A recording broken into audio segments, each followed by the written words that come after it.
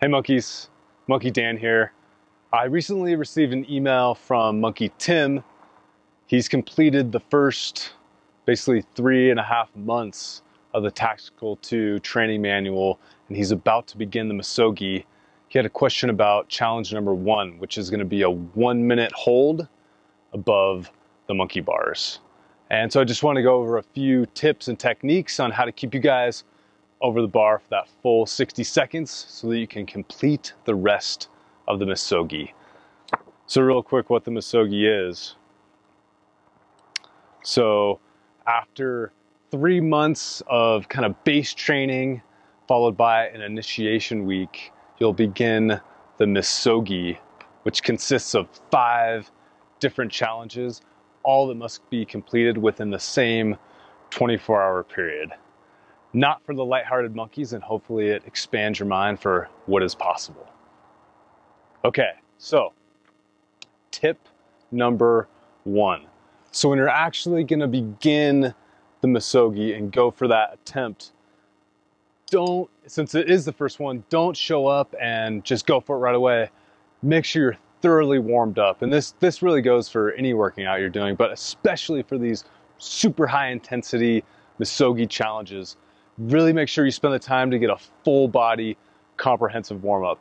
And then we can get a little bit more specific to the actual challenge. And so what I would do is just simply do a few short 5, 10, maybe 15-second holds above the bars. Just warming up that specific musculature, getting the blood flow, getting everything nice and ready to rock. Okay. So tip number 2, make sure when you're at the top of that hold, you want to turn the bars in so your palms are essentially facing your chest. So I think some people might be doing it, which isn't wrong, in more of a neutral grip. But what I'm suggesting is rotating your palms into your chest, and basically that locks off the movement at the top. So I'm basically using my body and skeletal system to support myself versus holding on for dear life. Not that that's a bad thing, but we want you to complete the challenge. So again, tip number 2, turn those palms in at the top, pull the upper arm into the side of your rib, keep everything tight. Tip number 3. So what we want to do is maintain what's called a hollow body position. So I think a lot of people are going into it, even if you're doing the rotation, you might be doing this kind of broken backs, overextended. Not good. What we want is to maintain a hollow position. So I'm smashing my feet together, pointing my toes. I'm maintaining tension throughout my entire body. And I think that's going to help you keep tension in the arms, especially as you're holding that top position.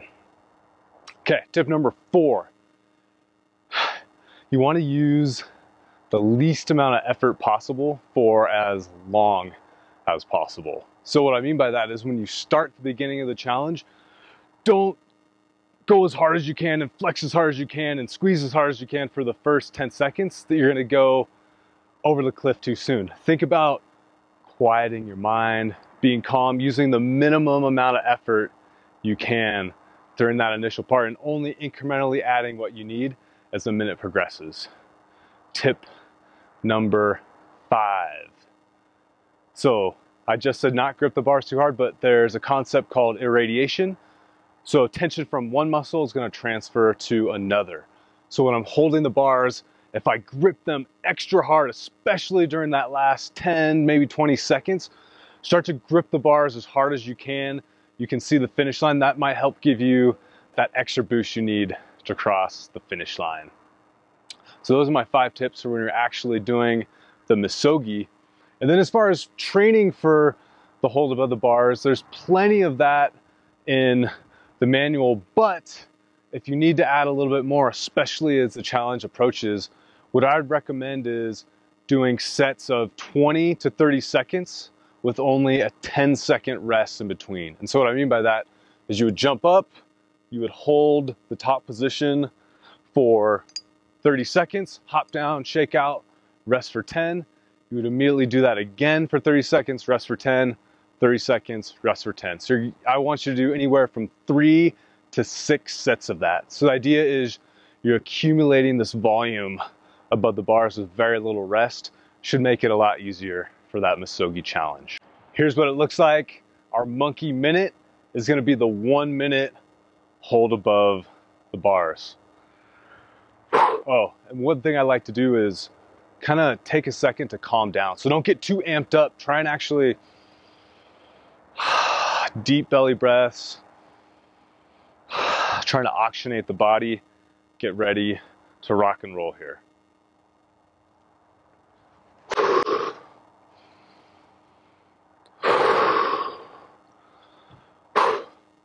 All right, here we go.